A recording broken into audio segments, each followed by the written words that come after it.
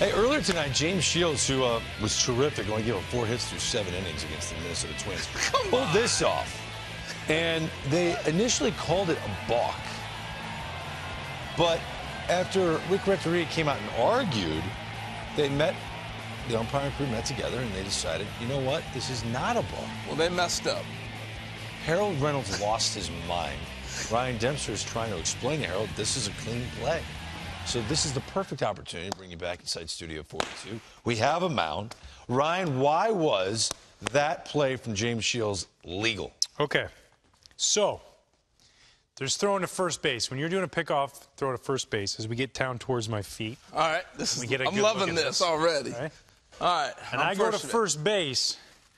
There's what's called clearing the rubber. All right. So now I'm going to step and throw it over to first base. See that? Okay. What am I watching? I'm watching your feet. Do it again. You're watching my feet. See where my Watch feet your are? feet. Okay, check this out.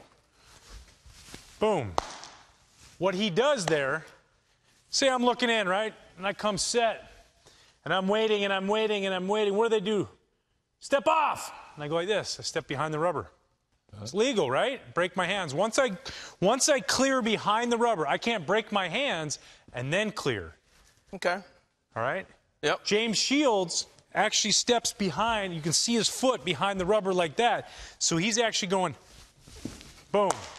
And then he's not picking off. That would be a step-off throw over. He actually does that movement.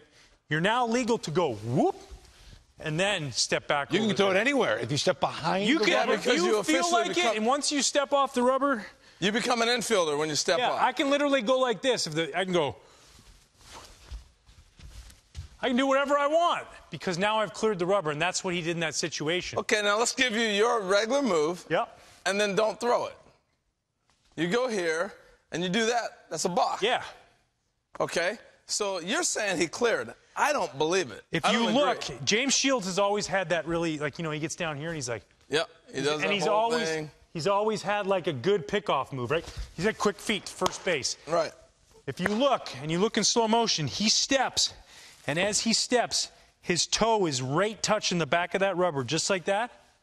So can we see it in slow motion? Let's watch James Shields' feet. Watch him step just behind the rubber right here. Boom. Nope. Yep. That's all in one move. Here's my argument. All right? You have I'm going to show you another picture. All right, let's come back on camera. Well, I want to see clearly where his feet were. Well, here's the angle. We'll look at this. But it's not a step back. It's a step to the side. And this is just like he's going to throw to first base. That's a throw to first. That ain't no step back. I would like to see an overhead camera on it. I'm sorry. All right, so come back on. I'll be the pitcher this time. Excuse me, okay. Mr. Dempster. All right? Now, if I'm a pitcher and I do this, is that stepping back? No, you're still on the rubber. I'm still on the rubber. Or if I go there and you're still on the rubber. It's still my motion. You got to do what James Shields did and step right behind here. the rubber. He goes like this.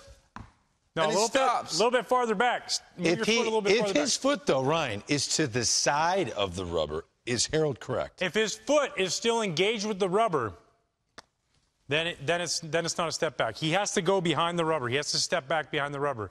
If you look, he goes right onto his toe.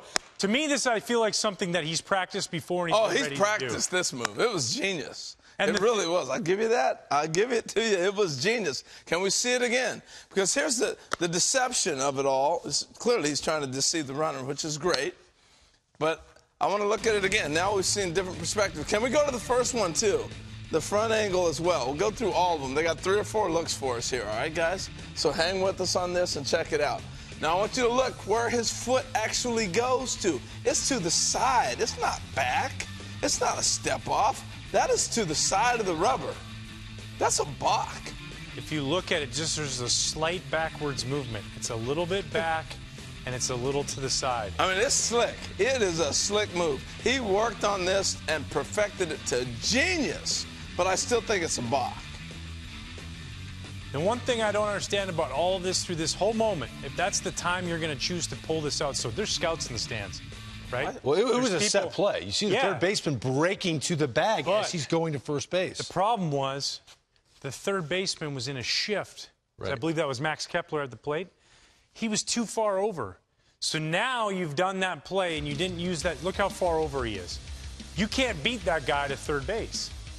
You know, so now you do that step-off move. He's getting back safe anyway. And now all the scouts go, wait a second. Hey, watch for the step-off, fake throw to first.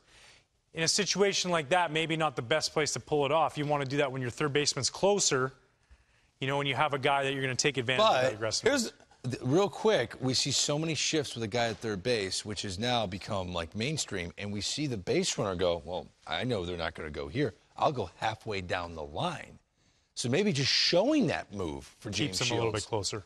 Yeah, right? And what it does, first and third, what am I trying to do? I'm trying to get you to throw it over there because I'm going to break. As soon as he goes here to throw, I'm running because I know he's got to deliver. He can't stop. That's a balk.